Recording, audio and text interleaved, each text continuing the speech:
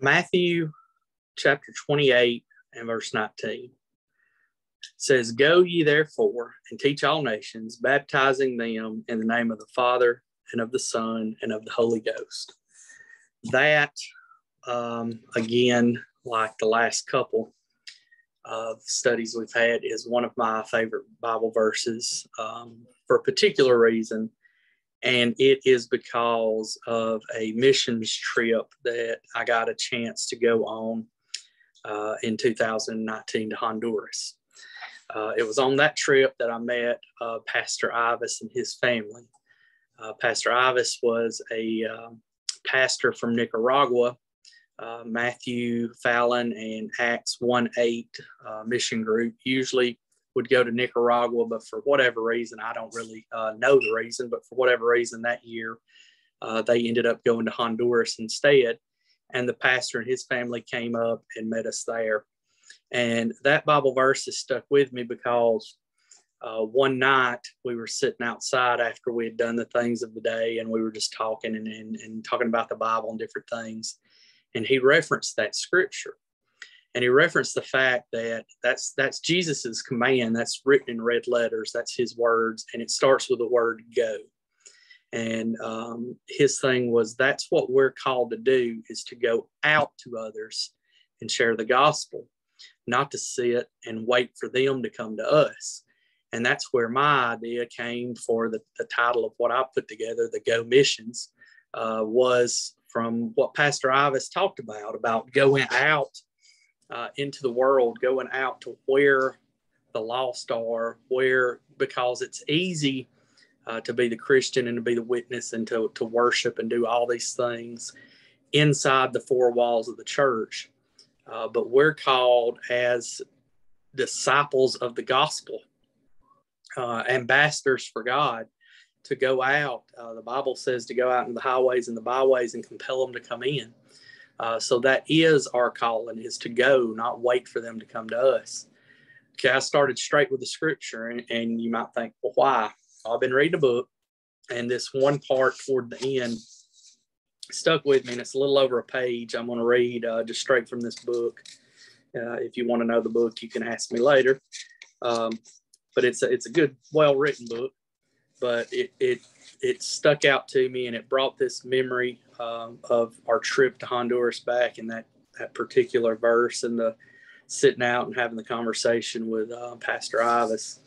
And just reading the book, it says, "There's a lot of talk these days about the drop-off in church attendance. The news outlets point to the decline in church growth. The implication, God must be dead. People are leaving, they say, and so the message of the church must be irrelevant for modern America." And you know the saddest part? We're the ones who've taught the world that the church is irrelevant. Outside of the Sunday church services, are our lives all that different? Some studies show that 80% of Christians between the ages of 18 and 29 have premarital sex. By some estimates, Christians account for more than 50% of abortions in America. Some reports show that 64% of Christian men and 15% of Christian women are addicted to pornography. The difference in divorce rates between Christians and non-Christians is negligible. And look around you. Think American Christians are just as Look around you. Think American Christians are just as greedy, arrogant, and insolent as the rest of the world? You bet we are. I've identified the problem, see, and the problem is us. And he's talking about the church. Over the last 50 years, the American church has been a dismal failure. Instead of trying to carry the truth of the Almighty out to the world, instead of sharing his love, we've created comfortable Christian communities where our faith is rarely tested. We gather together in multi-million-dollar facilities with comfortable stadium seating, concert-worthy sound systems, and laser light shows. We create experiences that are supposed to be relevant rock shows that sound just like the music of the world. And as we've retreated to these places, these experiences, we've withdrawn from government, allowed our faith to be squeezed out of public schools, let our voices be silenced in the workplace. See, Under pressure of the advancing secular age, we retreated to our church buildings as society around us descended into godly chaos. And that struck a chord with me and with this verse because here in Matthew 28:19, Jesus was given his final command on earth before his ascension to his disciples. And it was simple. It was go out. Don't sit here and wait. Here's the gospel. You've seen it firsthand.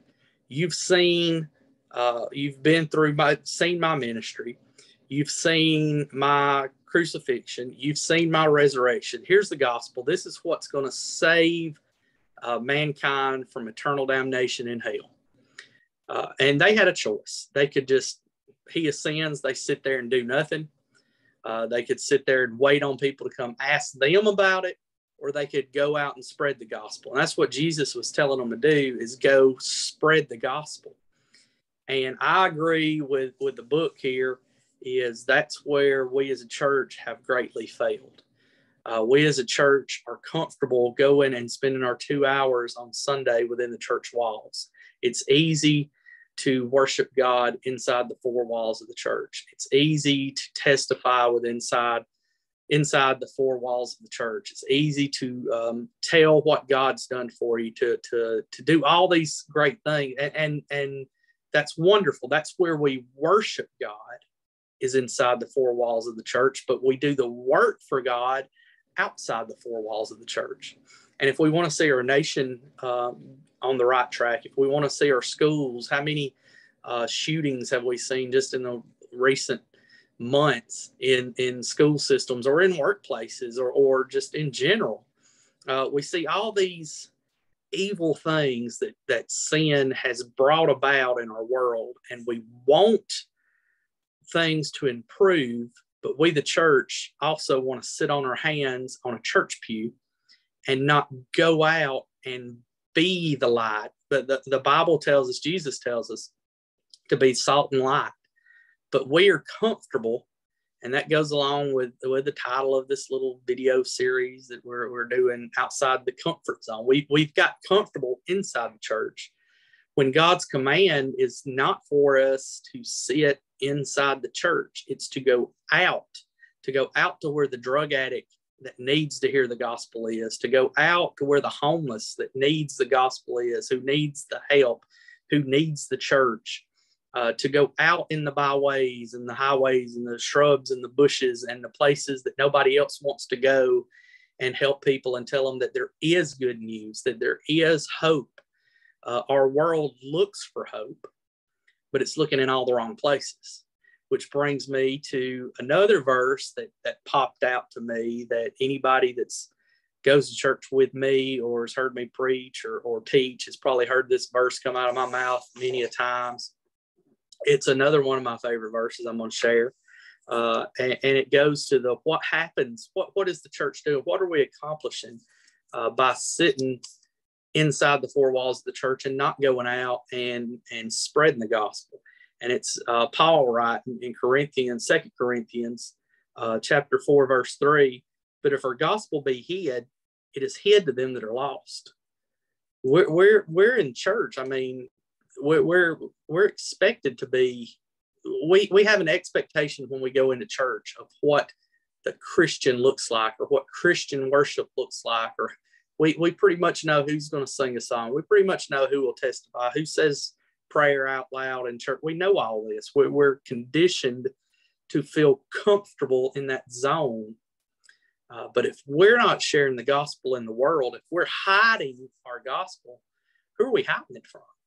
The ones that need it. And we're doing a disservice to them. We're not helping them, but we're not obeying Jesus' command. Go ye therefore into all nations. Go to the ones who don't look like you. Go to the ones who don't think like you. Go to the ones who are polar opposites of you. That's Jesus's words. That's his command for us as the church to do. And that's our calling. That's our duty. That's not just the pastor to go out and invite people to church or spread the gospel. It's not up to just the deacons or the son. That's every one of us that's been saved by the grace of God have that. We have a testimony to share. We have what God's done for us, what God's brought us from. And my testimony might not touch somebody that your testimony might touch. Your testimony might not touch somebody that my testimony might touch. But the point is, if we're just sitting on our testimony and not using it and not sharing it and not spreading it to those who need to see that hope, who need that light, who need that salt, what good are we doing for the kingdom of God? And then that goes on to one more verse. And this one's going to be short today. But in 1 Peter chapter 4, verse 17, this is the scary part. What do we do if we don't, if we're just going to sit in our comfort zone? Peter told them, for the time is come that judgment must begin at the house of God. How can we expect others, how can we expect to see the lost do better? How can we expect our nation to be better? How can we expect our school system to be better? How can we expect our work environment to be better if we, what's it say, the house of God, if we aren't moving first? Judgment starts with us. We can't hold government and schools to this high standard if we're not even meeting that standard and willing to do what we want them to do. Okay. So it says, for the time has come that judgment must begin at the house of God. And if it begins it first began at us, what shall the end of them that obey not the gospel of God? Peter pretty much summed that up, but it's got to start with us. And if not now, when? Okay, if not who, if not us, who? If we're not going to share the gospel, Paul said, if the gospel's hid, it's hid to those that are lost. Jesus said, go to all the nations. Peter said it starts at the house of God. If not us, who? Who's going to share it? Okay, if not now, when?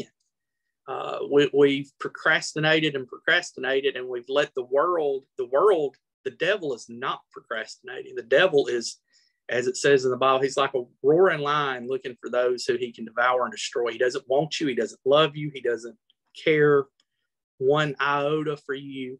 He just wants to tear apart, destroy, wreak havoc in the world, in the church, in the family, in the school, in the nation, in the government. You can see it. We've took God out of the school.